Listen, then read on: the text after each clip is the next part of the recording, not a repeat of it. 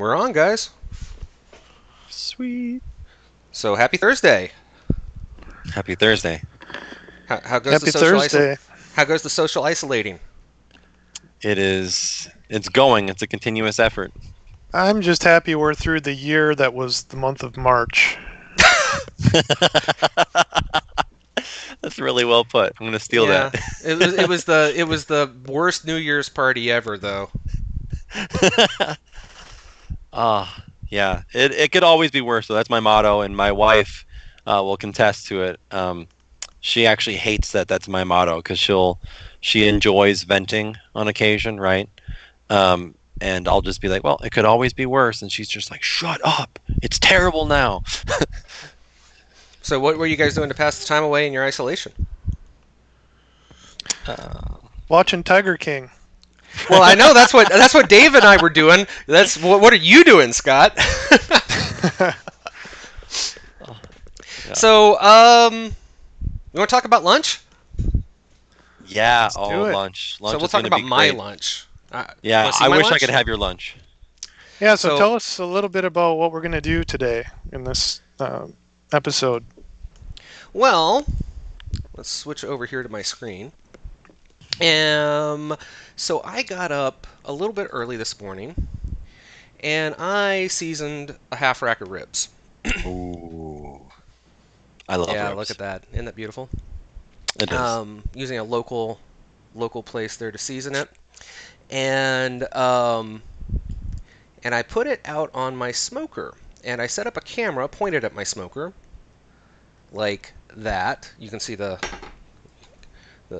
camera is right here. That's not a camera. That's a phone, isn't That it? is my phone, but I've got an IP cam thing running on it. Okay. And so I actually have a live camera pointed at my smoker, and I thought we could talk about that today.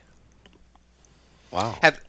So have I told you guys about my? I've told you guys about my smoker. Do you want me to tell everyone about my smoker, or do you guys want to tell everyone about my smoker?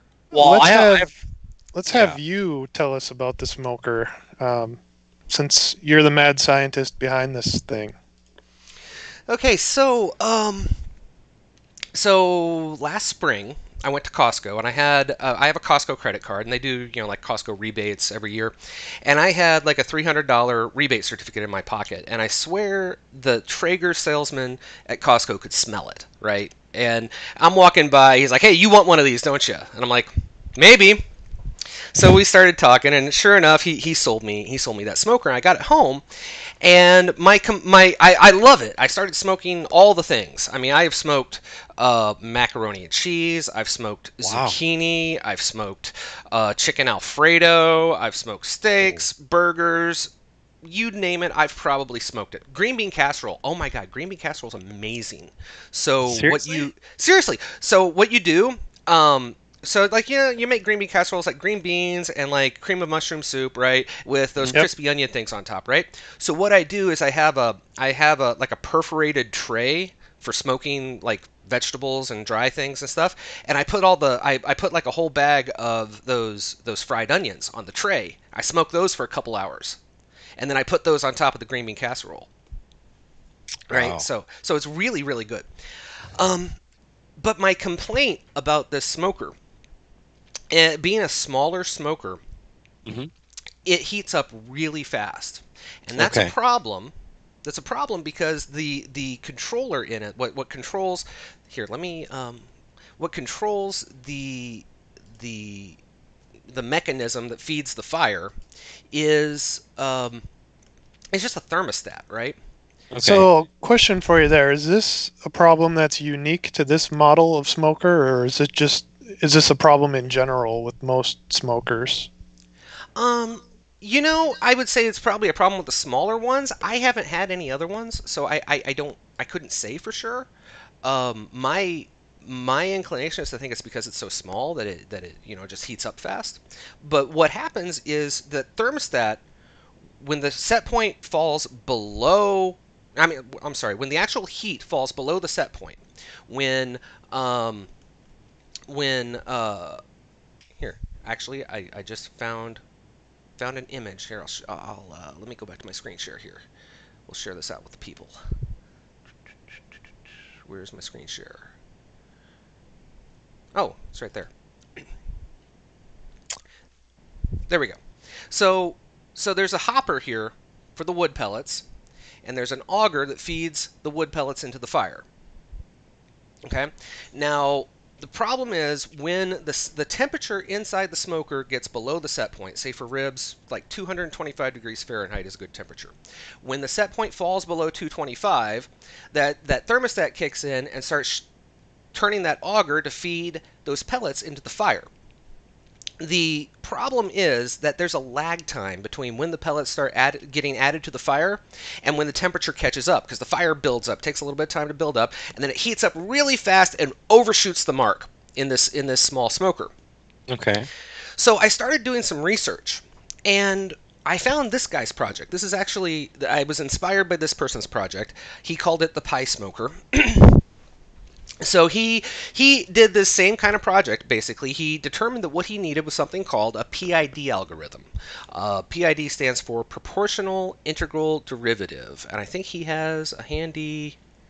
I thought there was an image somewhere. Ah, there it is.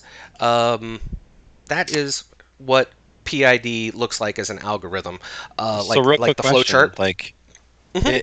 if you just say PID and you talk about that algorithm and you share that at like a social gathering, you Mhm. instantly have like smart credibility. Like people are going to be like, this person's pretty smart. So, but the funny thing is, I just learned all this past summer myself, but this is like ancient engineering technology. I had no idea. This has been around since the 1920s. The idea of a proportional integral derivative algorithm. The whole idea behind a PID is the closer your process variable reaches to the closer it gets to the set point, the less we try to force it to the set point. For example, your cruise control in your car. Okay, your cruise control uses a PID algorithm.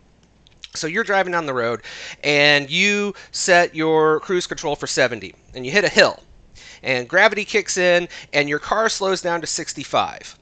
If you ever pay attention to the way the car applies the gas to keep up to speed, it it starts kind of slow to see if a minor correction will fix it, and then it goes, oh, minor correction's not going to do it. We're going to have to gun it.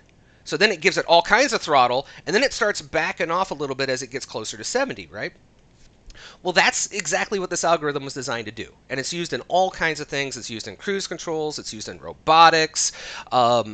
So that's what this guy did. He took this algorithm, and instead of just applying a thermostat to feed pellets into the smoker, what he did instead was he applied this algorithm so that it would evaluate the temperature every few seconds and go, okay, there's our process variable. The temperature inside the grill is the process variable. Our set point is X. How far are we from it? How far were we from it the last loop we ran? And basically, how long should we run the auger to feed it this cycle? And it varies. It can be anywhere from 2 seconds to 20 seconds every 20-second cycle. So I was inspired by this guy. Now I looked at his code. It's all in Python, like most Raspberry Pi stuff is. Sure. And it's good code. I mean, he would tell you that he feels it's kind of hacked together. But I mean, projects are projects. If they work, they work. But he had like a cloud dependency in there, and I don't like Python. I just don't. I mean, I am a novice at Python, and I'm Hmm. probably going to stay a novice. I mean, I like my .NET world, right? So let's Sure. talk about that. I believe when .NET Core 3.0 shipped, that sort of set out to address this misconception that .NET isn't suitable for a use case like this. So is that what you were doing here? Is using .NET Core 3.0 to solve the problem? Preview, yeah. Actually, yeah, I had I was doing it on 2.2 with the preview bits for the IoT stack originally, but yeah, it's all 3.0 or 3.1 now, I think. So yeah, I took his idea, I took his implementation of the algorithm and based mine on that. And I'll be perfectly honest, I'm not a calculus whiz. I don't fully grok the algorithm. It is what it is. Um, but I took his idea and much like he did, I grabbed a Raspberry Pi and designed some circuitry. Let me actually, well, over here, my photo album. You can see I had a phase of experimentation because the first technical problem I had to solve is, okay, so there's this heat probe inside the smoker. Mm-hmm. How do I get the temperature off of that heat probe? Well, it turns out that there are a whole lot of different what they call thermistors, different types of thermistors. There's a type of resistor for managing for measuring temperature. And in this case, this thermistor in this heat probe in the grill is called a RTD, resistive temperature device, resistive temperature detector. Sure. Um, it's a little string, a little wire of I think it's platinum and some other stuff. And anyway, the basic idea is it has you pass a current through this thing, and its resistance varies based on the ambient heat. Okay. Cool. Um, this is not math. This is not math I had to figure out. This is math I had to research and borrow because it's math that's already been done. It's well-known coefficients and formulas and stuff. Again, I was a little out of my element because I'm not a calculus type person. But so anyway, I had to design a circuit board here, a a, uh, you can see my prototype breadboard here, um, that had some terminals that I could connect to those probes. And this chip right here, where is my? Ah, Well, while I you're can't get zooming Zoom it around to here, work. I was just going to ask. I mean, like this. So there's a couple questions that come up right away. So I was initially going to ask, how does this pertain to .NET? We've already crossed that bridge, but now that we're getting into like custom boards and stuff, just so I can understand the original problem domain, the Traeger controller that exists doesn't currently handle the variants. It's more binary, right? So you have this .NET project, some source code, this algorithm that could solve the problem, and now we're talking about like this custom breadboard. So how do you get from identifying this problem to deep researching Adafruit and Raspberry Pi and circuitries and algorithms and oh my, there's all sorts of things going on here, and I'm kind of curious how this came to be, I guess, and how you decided on I need to create a breadboard at this point in time. Frustration. No. Yeah. So definitely the factory controller was overshooting temperatures, Okay. and you don't want to overshoot your temperatures when you're trying to smoke something low and slow, right? So you're right. It's strictly binary, on or off. Are we hitting the set point or are we not hitting the set point? And then we're overshooting the mark. So like I would have the temperature set for 225, it would fall below 225. The next thing you know, it's at 300, 325, 350, which is Wow. way too hot for what I'm trying to do. I'm trying to smoke the ribs, not cook them. Right. Um, so I started thinking, well, what type of solution is there here? And I started doing some research, and you could buy aftermarket PID controllers. They're like 200, Okay. $300, right? Oh wow. Okay. Sure. And it was just, I think, just luck that I lucked into this guy's blog here where he talked about doing it with a Raspberry Pi, a PID controller with a Raspberry Pi. So that's Yeah. that's where I got the inspirations. I saw what he had done. I'm like, I can do that, but I'm going to do it a little bit better. I'm going to do it in .NET. Yeah, that's really cool. And that also made me think like you should potentially take this idea to Traeger and be like, here, we'll sell you, we'll start manufacturing a controller that has this PID in it and it runs .NET and we'll solve your problem. You pay us though now, right? So now you're the salesman offering up a solution to all Traeger users. I mean, yeah, I could, but I mean, I'm an open source kind of guy. Yeah, yeah. I just open sourced it. If people want to build it, I will be happy to help you build it. That's Um, awesome.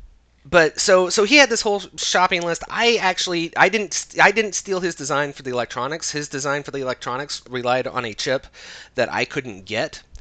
So I used a different chip. That's this guy right here. This black rectangle. It's what we Okay. call a analog to digital converter.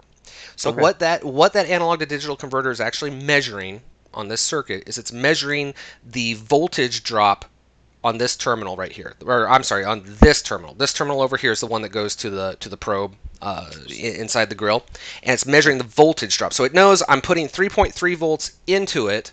On the other side, what's coming out of it, and it takes that number coming out the other side and reflects that. It's an analog to digital converter. It's a 10-bit converter, so it reflects that in a value of 0 to 1023. All right, so then I do some more math to turn that into a temperature, and I feed that to the algorithm, and we'll look at the code here in a second. But just to finish explaining the build, I went and also added a display. This was my test display. I actually went with a bigger display for my final version. I learned how to solder over the summer. This is that same breadboard, but on a permanent a permanent prototype board. So if you look at the other side of this guy, there, that's my first soldering project. I'm pretty proud of it. Wow, that's really cool.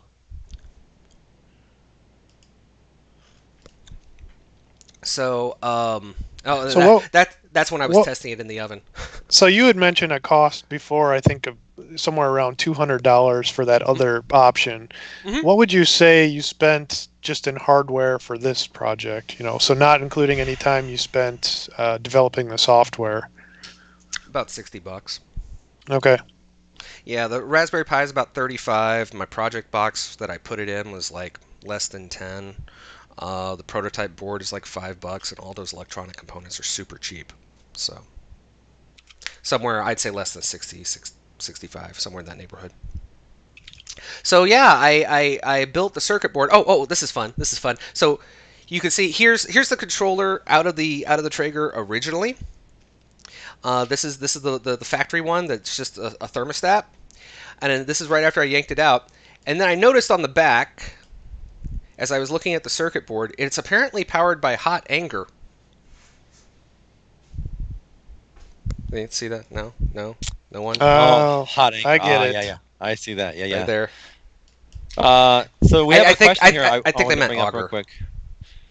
So Knowles TV is asking, how hard would it be to wire this up to Alexa to provide like periodic updates?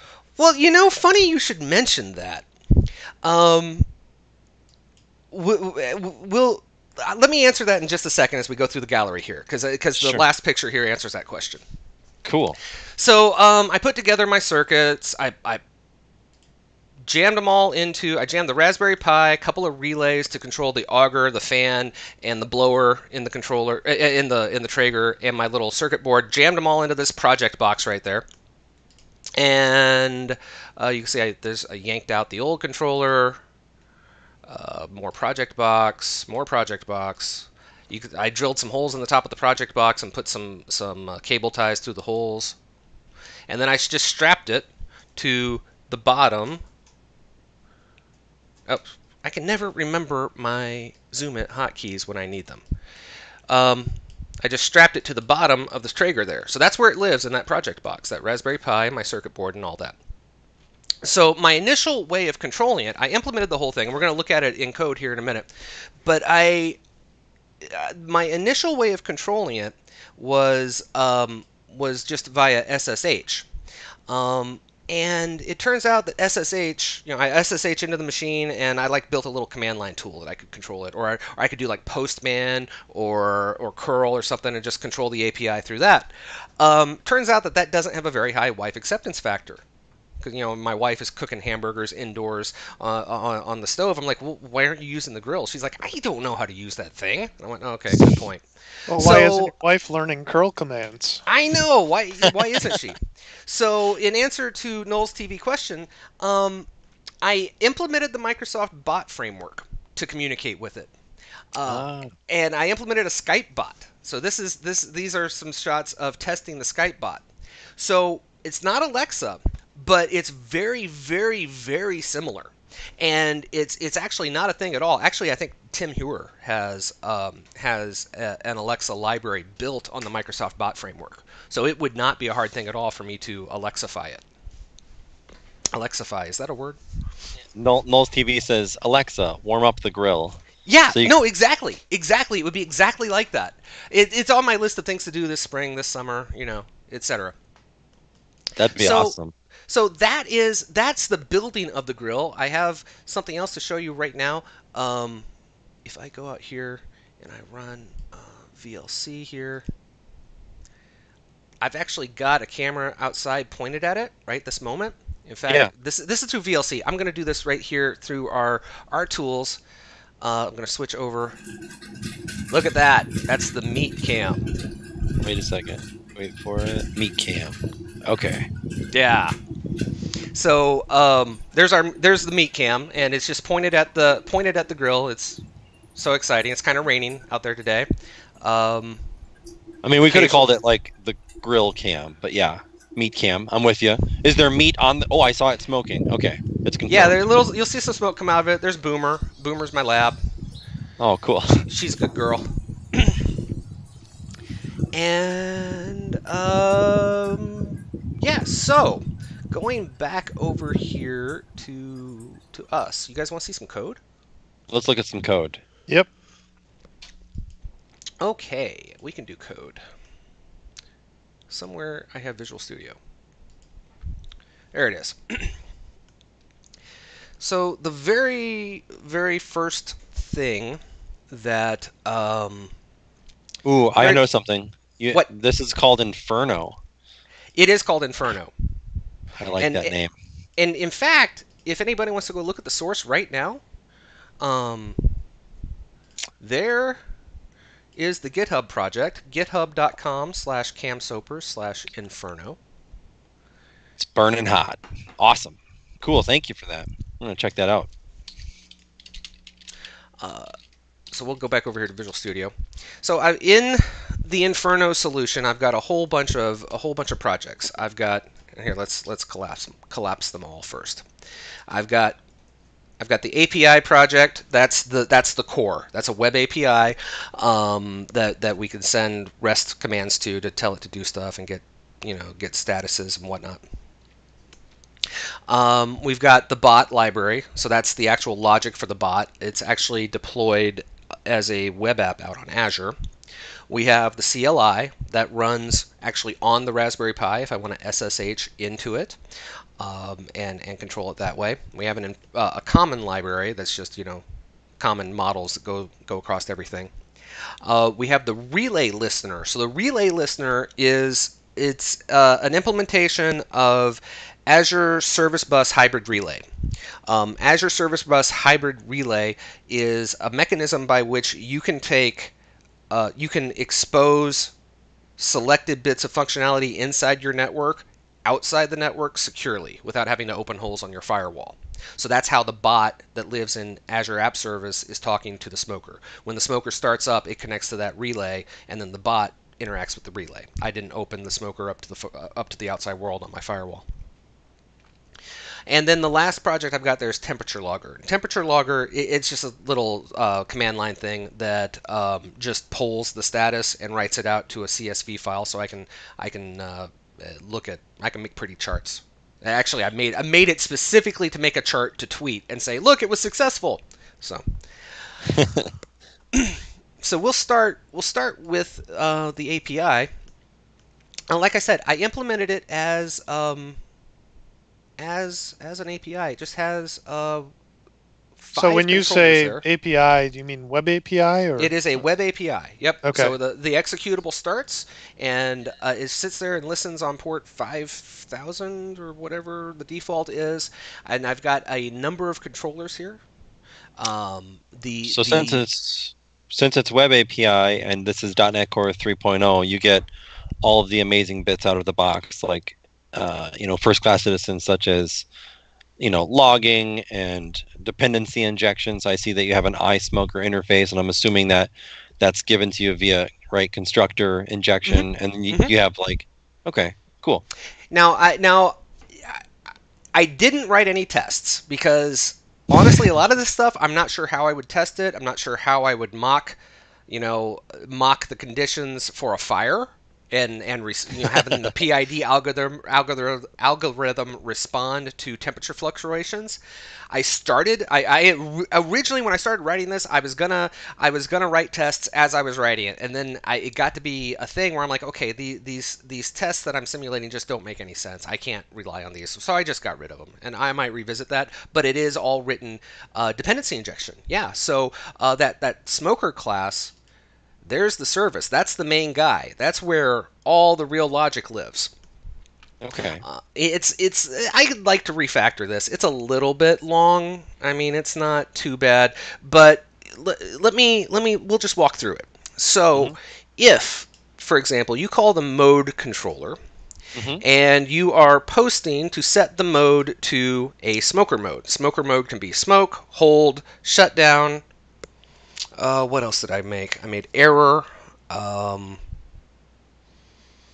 and ready. I think those are the 5 modes. Sure. And so you set a mode. If it's not successful, we return a 403. But you can see what's happening is this in this controller. This controller has been injected with the iSmoker dependency. So all Mhm. that this controller is doing is on iSmoker. It's calling set mode. That's all. Right. So iSmoker is something you created, an Mm-hmm. interface you created. And my other question would be, are there any NuGet packages that you installed in this solution to use any of this functionality? Or is this just .NET Core that you're using? So yes and yes, kind of. Um, so you'll if we the NuGet packages that we have are we have a couple of Azure dependencies, right? Well, there's the bot framework. Somewhere in here, I thought I would have. Well, we'll go to installed. There we go. So there's the Azure Relay NuGet package. We also have the two that are important to anybody wanting to do IoT on .NET Core are this IoT.device.bindings and where is it? There it is. System.device.gpio. And so you're talking about Azure dependencies here, which would lead me to my next question, and that is, what does it actually cost to use those Azure dependencies, if anything? For So the folks in the audience, they might be wondering, well, if I were to do something like this, what would I expect to pay? so the that's a good question. It actually doesn't cost anything except, let me get to that. The the bot code is hosted on a free app service, so that's not costing me anything. I mean, it goes to sleep. Like it only has like a 10 second or 10-minute timeout, so it goes to sleep pretty quick. Um, the uh, um I lost my train of thought. Oh yeah, so that part's free. The Azure Relay is a little pricey. It's charged per connection, and if I just leave my smoker connected to it all month, it's a single connection, and it will cost me about $9 a month just to leave it connected. But if I turn the smoker off, then it disconnects and there's no connections, so it doesn't cost anything. We had a question here real quick in the chat I want to bring up. So there, LQ Dev One is asking, what's the difference between the two packages that you called attention to, like the IoT.device.bindings and And the system.device.gpio. That's a good question. So the system.device.gpio is where they've put all the and that is a .NET. That's a Microsoft project. It's open source, but it is ours. Um, it's where they've put all of the functionality for um, like the basic functionality for dealing with GPIO, general purpose input and output, like and those the associated technologies like PWM, I2C, SPI, and all those on small devices like Raspberry Pi and Meadow and those other IoT devices. The bindings package, however, is where they've put together a lot of ready to use, I would say, drivers would be a good way to think of it. Like for okay, example, one of the reasons why I went with the model of ADC chip that I did, it's called an MCP 3008.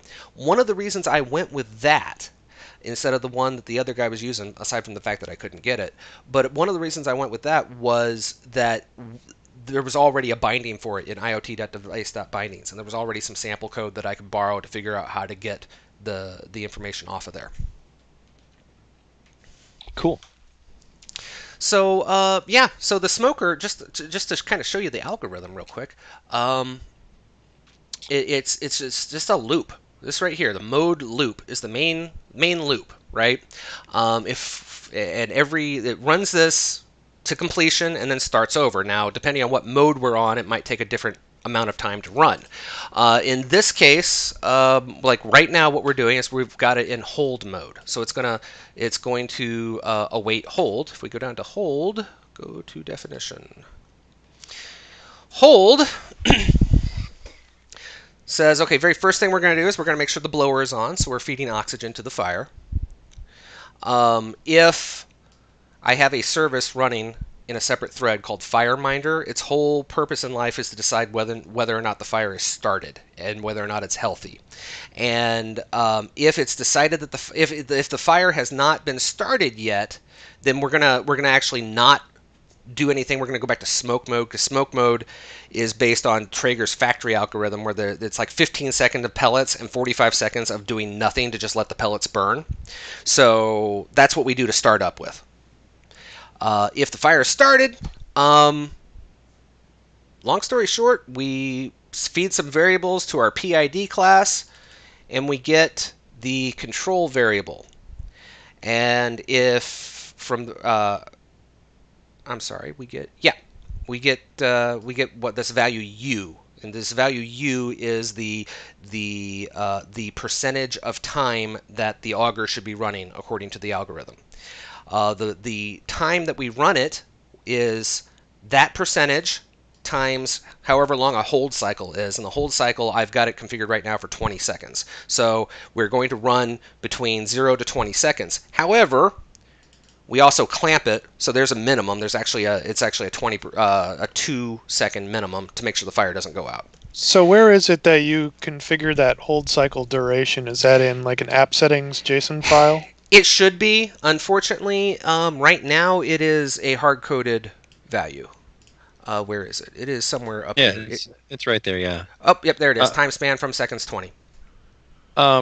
So yeah, this brings up a lot of questions now. So in looking at this, I think this is amazing. I think you've done an excellent job. I'm curious though, like if we were simply trying to override that binary bit of the controller that exists out of the manufactured version, this seems potentially a little bit heavy-handed. And correct me if I'm wrong, because it's controlling every finite detail. The auger, the fan, it's looking at ranges and temperatures and all those different things. And I'm certain that a lot of those are involved with that PID algorithm that we talked about. Really, the only thing, just to cut you off, Dave, really the only thing that the algorithm is concerned with is how long we run the auger. Okay. Running the blower is a constant anytime the fire is lit. All right, so that just has to be done. And then what's the other? So the auger. I've got 3 relays in there: auger, blower. What's the other relay? I'm blanking out. Auger, blower, and igniter. Igniter, thank you. Right there it says that. The other relay is the igniter, and of course the igniter is it's just a hot rod that generates heat to light the pellets. So it's only lit up, up until the point that the FireMinder decides the fire is lit, and then it's like, okay, we don't need that anymore. So yeah, the PID algorithm itself is only concerned with the blower, but like, the FireMinder is another service that I kick off in another thread that's running as a background thread. And this code I'm not crazy about. It's a little kludgy, and it makes some assumptions that I probably shouldn't make. But long story short, what we're doing with this code, like for example, if we are in a cooking mode, right? I have some modes are cooking, some are not, and this is how we determine if the fire is started. So we have our ignition temp. What we consider, if the fire inside the smoker is greater than this, then there's probably a fire lit, right? That's how we determine that the fire is lit. If for example the fire has been lit, but the temperature has gone below what we call our check temp. In other words, our minimum. There's a threshold that I feel like indicates the fire is going out. Then we set a condition called fire check is true, and we know to come back on previous loops to check and see if it improves. And if it improves, great. If it doesn't, we end up setting an error mode and shutting the whole thing down because obviously there's something going wrong. Couple of things for you. So you'd mentioned you're not happy with the way this code looks. I would say to anyone in chat or anyone watching, this is an open source project, and so if you're interested in contributing to it, I'm sure Cam would welcome pull requests. And even if you don't have the hardware to test it on, I'll test it for you. Yep. My other question was, so have you published any NuGet packages for this project? If someone wanted to consume this, would they build it from source in that GitHub repo, or is there a NuGet package they could install? I Yeah, I don't like have that any idea. NuGet pack. I have not built any NuGet packages yet, so it's all source on GitHub. This and my other project, and I apologize to people who actually dig my projects that I do, my little IoT projects. I know NuGet packages would make life better, but I just haven't gotten there yet. So it's all Git clone right now. Cool. Hold that thought. I just got an alarm. I'm gonna switch us over to the Meet Cam, and you guys can talk amongst yourselves while I take my headset off. Meet Cam audio should be on too, I think. I am going to take my headset off. I have to go spray apple juice on my ribs, and I will be right back. Ooh, apple juice on the ribs. That sounds really, really good. My question would be, why isn't that spraying of apple juice automated? It seems like an opportunity there that could become part of this project. Right, right. Yeah, that's a great point. Totally serious. Instead of like an alert, just trigger that to happen. Well, I guess you have to open it. Like, how would you keep the apple juice in there?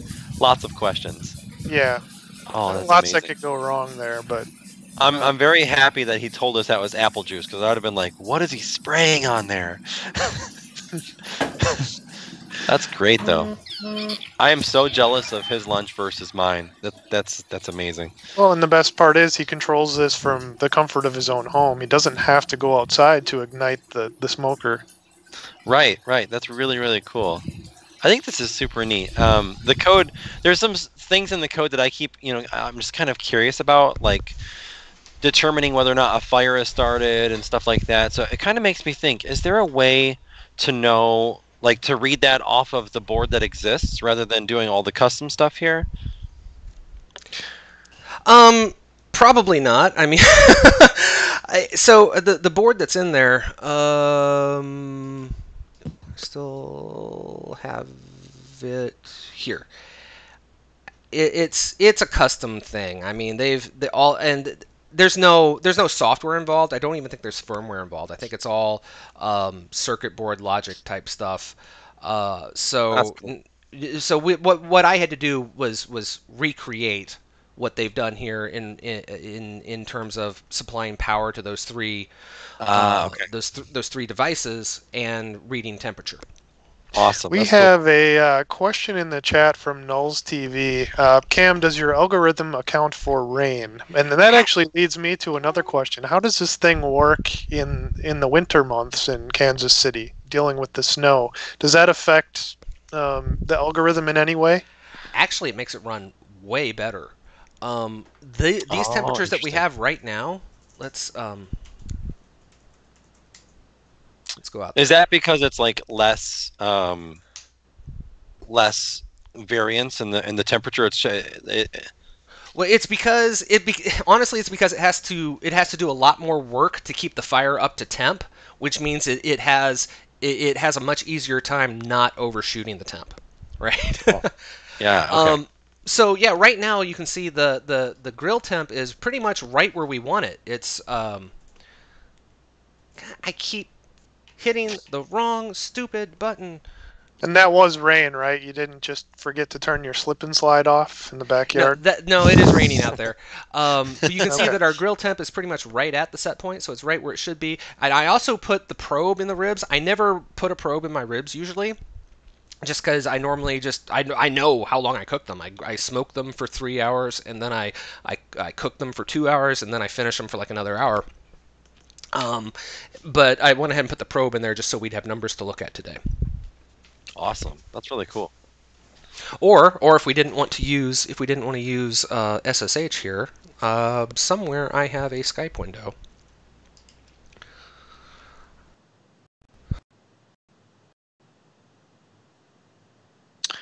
For the folks in chat, keep the questions coming. If there's anything here that you're curious about, let's make sure we ask those questions to Cam. Ooh, I've got a question. Social distancing, can you like UPS me some ribs?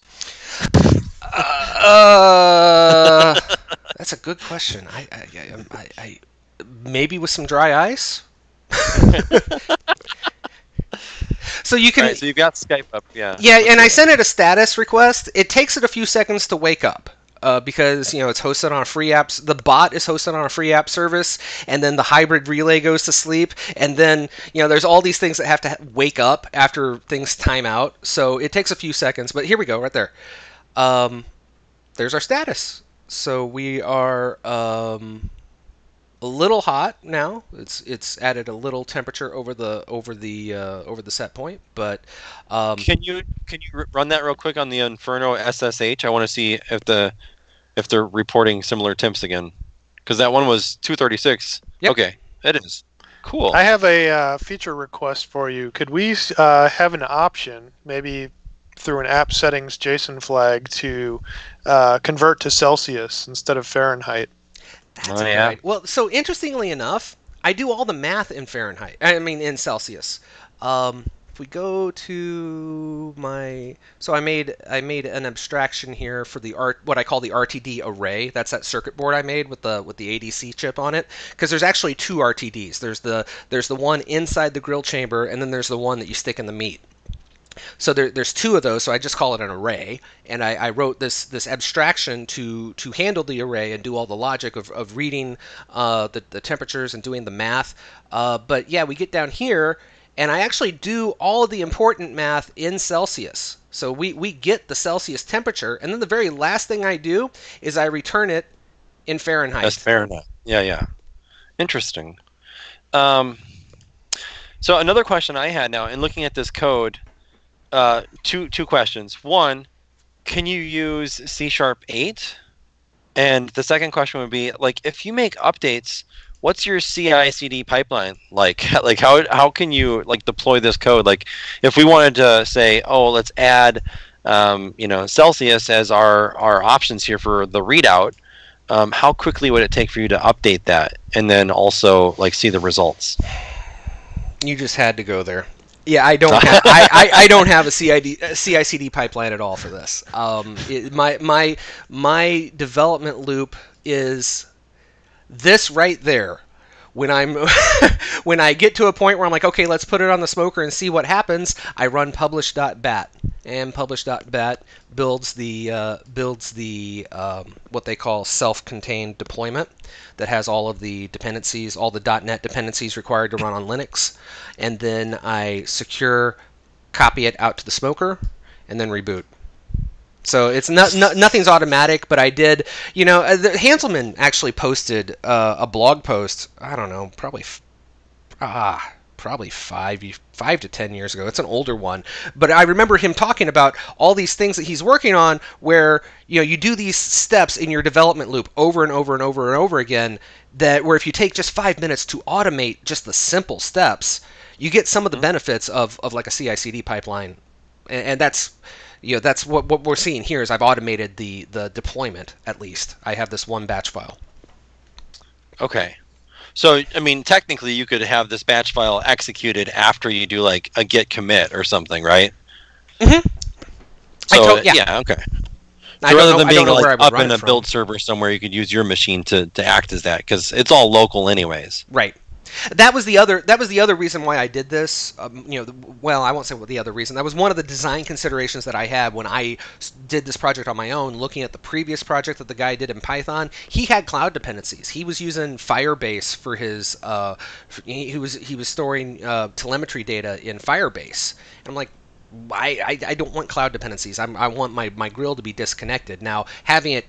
The Azure Hybrid Relay is there, so I can connect to it through Skype. But if the internet's down, I can still SSH right into it. So I'm curious about Firebase. can Firebase be used like on the client? I thought Firebase acted as like a client-side browser database. I could be wrong though. I could be wrong. I could be wrong too. So I won't claim to know anything about Firebase other than that he gave instructions to go to the Firebase site and create an account and do XYZ, and I'm just like, forget it. Cool, man. This is awesome. Anything else you guys like to see in here? So LQ Dev 1 had asked, he actually put a link in there and suggested a Teams card status updates with pictures of the ribs. That's not a bad idea. Oh, I like that. Well, I'm actually going to have to migrate it away from Skype at some point because they've deprecated. So the Microsoft Bot framework has deprecated Skype support. I don't know what that's about since we own Skype, but okay, whatever. So I'm actually going to move away from Skype and move over to. I'm either going to build a custom web thing or I'm going to use Slack probably or Teams. But yeah, the adaptive cards in Teams sound like a good use case. Sounds like you have a fan already, so Null's TV wants to buy an expensive Traeger just to rip out the guts.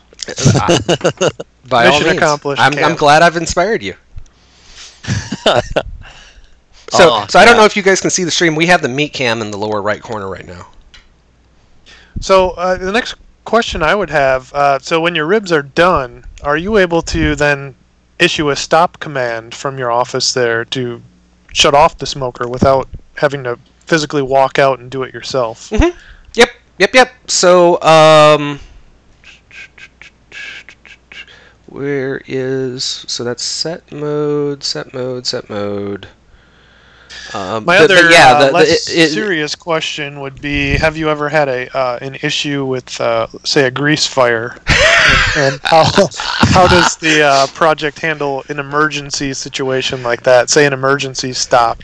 So what Scott's not telling our viewers is he and I were in a writing session together because we have co-written a lot of things together. Scott and I work really well together, and we've done a couple of Microsoft Learn modules, and we were working on one of them while I was developing this originally. And he and I were in the middle of doing something. I don't even remember what it was, but I happened to I remember what it was. I was cooking ribs for lunch just like I am today. And I went out and looked out the back door and went, oh, that's not good. Came back into the office and said, Scott, I'll have to call you back. I got to go deal with a fire. So, and the language was a bit more colorful than that. Yeah, it was. So, so what happens when that fire goes out? If the fire goes out, and what happened in this case, the fire goes out, and it just starts shoveling pellets in, but the pellets aren't igniting. So we get this big pile of pellets that's just smoldering. And eventually it reignites. And will reignite all the way up through the auger tube up into the pellet hopper. And that's what had happened in this case, is I had a fire in my pellet hopper. So that's why the FireMinder exists now. That's why there's a FireMinder process that runs as a separate thread, and it is always it probably errs on the side of caution. I've had it hit this exception. It's not an exception. I've had it hit this state a few times where it just goes, I don't know what's going on with the fire. It's not behaving like it should. So I'm just going to set mode to error, which the error mode... it's like a fail-safe safety net where it just kills it. Mm-hmm. The error, I don't even remember where I put... Yeah, I can't remember where I implemented that. I would have to look. Oh, wait. Here we go. Shutdown. So you can see if smoker mode is error, we call shutdown. And what shutdown does is, oops, not paste, go to definition. What shutdown does is it turns the auger off immediately, Make sure the igniter is off, leaves the blower on. Because what we actually want it to do is we want it to blow until any smoldering that's going on in there is completely out. We want it to, everything that's in there, we want it to burn. We hopefully get to this point before we get this. Getting to this point should prevent that situation that I had with Scott, where the fire went up the tube and all that. Because before it gets to this point, it should burn up all the fuel and just say, okay, we're not going to add any more fuel to it. But it's not responding like we think it should. So was the issue that shutdown was called in your case, but the auger, blower, and igniter objects were not in your try-catch here? Well, what actually happened? What actually happened was the fire went out, and I had no way to determine that the fire went out, so it just kept adding pellets and adding pellets and adding pellets and adding pellets until it all reignited into a conflagration. Right. Right. In this, what happens now is when the fire goes out, it adds pellets for a few minutes, and then goes, it's not responding. Okay, well, we're going to stop adding pellets. We're going to keep blowing the blower and burn everything out. So you have a meat cam. What about, as an enhancement, a flame cam? Something inside the grill for that scenario there where you're not sure if the flame had been extinguished or not. You know, and then you could use computer vision to see if it's a flame or not. Well, I mean, how are you gonna heat-proof a camera? So what you? Well, I wonder if they have those already. They might. You're hook it up to cognitive services. Yeah. So the other so LQ Dev 1 suggests cognitive services. So yeah, I actually have had that thought. And I'm not sure what I want to do there, but my brother-in-law said, well, you know, you've already got, my brother-in-law's an engineering type. He said, okay, you've already got the RTD probes figured out. Add another RTD probe in the fire pot, right? And monitor the actual temperature of the fire. Interesting. Yeah. Nice. We do have another question in the chat. I want to make sure we get to this. Null's TV is asking, can you explain again the purpose of that PID algorithm? Sure. Why was that necessary? What does it do? Sure thing. Let's no, not pelvic inflammatory disease. That would be the wrong PID.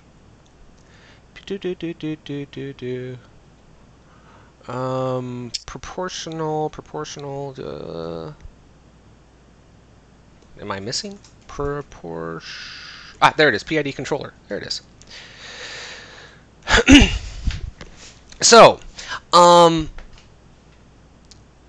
the whole reason why we applied this algorithm, and there's this whole history of it out on Wikipedia. Like I said, it's been around for a while. It actually started in the 19th century, it looks like. The whole idea is in a process where you have a set point and a process variable. So in this case, like when I'm smoking ribs, the set point would be 225 degrees, and the process variable would be whatever temperature it currently is inside the grill. You have that set point, and you want to make your process variable match that set point. And the closer it gets to that set point, the less you want to try to force it to match. Okay? So the reason I applied this to the smoker again is because from the factory, the controller built into it is just a thermostat. It's either on or it's off. If we're below the set point, we're adding pellets. If we're above the set point, we're not adding pellets. The problem is, if we're adding pellets up until we hit the set point, that fire is going to keep going and going and going and going once we hit the set point and overshoot the mark. So we use a PID algorithm so that as the process variable reaches the set point, we add fewer pellets to get it up to the set point. So I think this is one of those examples of, like, if you were to have a graph, for example, right, without the PID, the binary thing that, yeah, like, you get this huge up and down movement with, like, the standard on and off from the Traeger PID. Whereas with this algorithm in place, it's a lot closer, it's a lot more gradual, and, you know, yeah, I think... Here, I've got I can, here's some telemetry I gathered. Yeah, yep. This is perfect. This is... So you just mentioned telemetry. How are you gathering that? Is that with a tool like App Insights? Not yet. So I could. And I have had that thought. My other project, my home automation project, does use App Insights extensively. This one, so I've implemented it all as an API. I have this command line client down here that I just run this command line client. There's the CS. I just run this guy, and you see it's just a loop. It just loops and just says, hey, get me the status, right? And I mean, you can see it's actually just making the it's just an HTTP client making a request against the Smoker API that's running. Say, hey, give me the status, and then we're just logging it to a CSV file. So that's how I gathered this telemetry. Just go back to the imagery real quick, because I want to talk about this real quick. So I think this is a great depiction, right? Seeing the factory algorithm versus the one that actually has the smarts built into it. So is there a way, and maybe this is already something that you have, is there a way to get like an alert once it settles out to like the ideal steady temperature, right? Because you want to avoid like the low, you want to avoid the high, you want to get it right once it's down. If you just move your mouse like under the 1 hour ish. So on the second one, right? That's kind of when you want to start it. Yep. The next big the next big piece of functionality I want to add to it is notifications. So I want it to be proactive about telling me, hey, it's not working, the fire's gone out. I want it to be proactive about telling me, hey, we're at a good temperature now, you can throw your meat on the grill. I want it to even be proactive about telling me, hey, you told me to remind you in an hour that this was done. So I do want to build a whole notification subsystem. I just haven't gotten there yet. But part of the reason why I built everything the way I did as an API with dependency injection and all that was to make it real easy to add additional services like that. I wonder if there's an opportunity here to integrate the Twilio SMS APIs. So you could, for example, run to the store while your smoker's running and be confident that your house hasn't caught fire. So funny you should mention that. I have considered Twilio as to replace Skype. But the thing is, I won't even have to use the Twilio API because it's got first party support in Microsoft Bot Framework. It's just a checkbox. Awesome. That's cool. Well, this has been exciting, man. I'm excited for this, and I know that viewers are probably thinking, how does any of this pertain back to content development and docs? And if this is the docs show, why have we spent all this time looking at this? And we're all members of the content development DevRel, so it's all relevant because it's things that we are interested in. So we're excited to share that. So I'd love to solicit feedback from our viewers. Hopefully they've enjoyed this special episode, and we can continue doing fun stuff like this. And I would also wonder if there's enough interest, maybe we'll take an episode in the future and develop a feature on the stream for this project. So for folks who are interested in contributing to Inferno, they get a bit more comfortable with that. Yeah. No, that would be awesome. And also, if anybody wants to hear about the other project that I putter around with, the other IoT project, my home automation system, is all custom. I have a home automation hub that is really just sits there as an API gateway for sensors and stuff, but all the logic, all the turning lights on and off and notifying me when things happen in the house, all of that is built in .NET. Also, I've got a .NET Core C# Raspberry Pi project I did many years ago, but it was like manual voice recognition and integration, and it used Project Oxford before cognitive services was even born. But it's a magic mirror. It's a full-blown interactive magic mirror with all sorts of cool things, and I'd love to show that off too. I've got a project I want to do. I've meant to do it the past couple of weeks because we've got all these people nationwide that are working from home now for the first time ever, right?